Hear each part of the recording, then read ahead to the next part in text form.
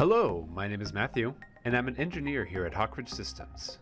In this video, we'll be going over the basics of starting and making scans with the Artec Leo.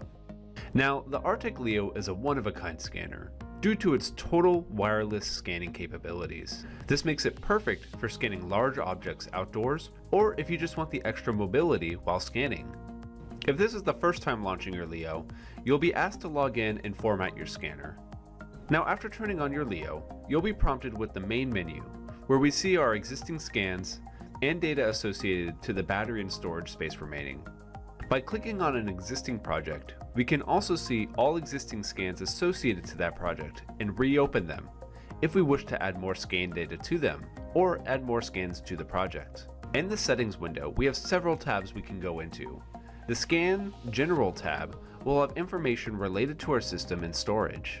We can enable temperature control here as well to regulate the scanner's temperature for optimization.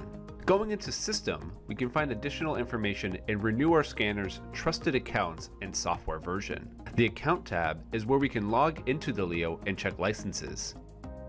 Support will generate report logs to send over to Artec and allow people to remotely connect to the Leo and navigate its menus. Network has a couple of settings that we may change depending on the job. We can log into a Wi-Fi connection through this menu, but also enable the cast screen to browser setting, which will share the Leo's scanning screen to people connected to the same Wi-Fi and access the IP address on a web browser. The Connect to Leo setting will create a hotspot to wirelessly transfer data from the Leo in cases where a network or an SD card are not available. An important setting menu is the scanner's scanning one. Here we can upload target systems for tracking, encrypt the scan data, and adjust how our scans are captured via the texturing and project size optimization. Being able to record HD scan data is also enabled here. The number indicated in this setting is what fraction of scans that we capture will be converted into HD scan data. The last tab, Advanced, has settings related to encrypting the scan data when offloaded or recalibrating the scanner. The Leo has a separate calibration plate that can be used to quickly calibrate the scanner anywhere. Simply go into the recalibration menu, wait for the scanner to warm up shortly, and scan the plate as prompted. You'll have to follow different paths for the scanner to calibrate well, and it's a lot like a game.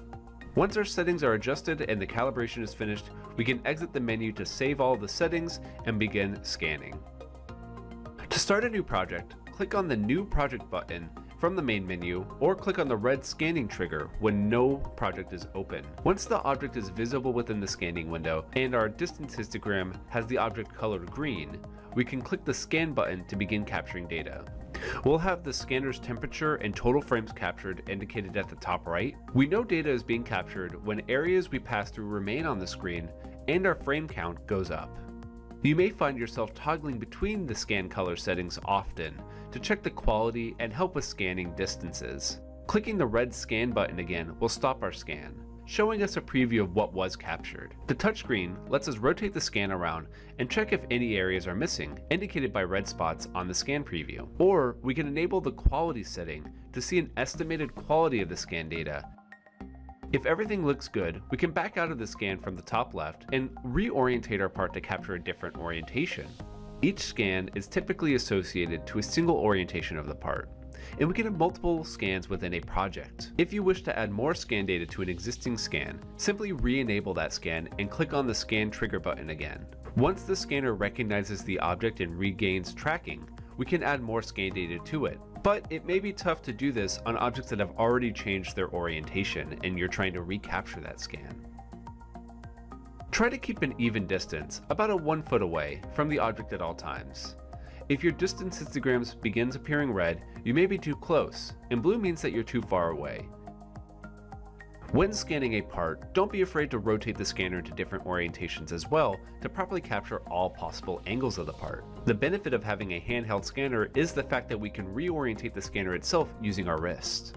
The scanner will maintain tracking as long as it has a clear view of the part and the ability to match new frames to existing ones. If you lose tracking, move the scanner over a previous spot scan so it can regain and continue the scan from there. For curvy objects, it may be hard to maintain an even distance throughout the part. This is okay though, just make sure that you're keeping as normal to the surface as possible and slowly go around bends to maintain tracking.